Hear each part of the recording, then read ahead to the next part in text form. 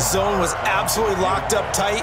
He was trying to force it in there on third down. But if there's a time to force it, he felt like he needed to make a play, right? Yeah, exactly right. Third down, you got to try and find something.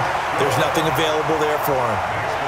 So that's a 7-play drive that ultimately stalls out there at the end. Yeah, things were a little leaky in the beginning on that drive, weren't they? But how about the front seven? As they got closer to their goal line, things stiffened a little bit, forced the field goal.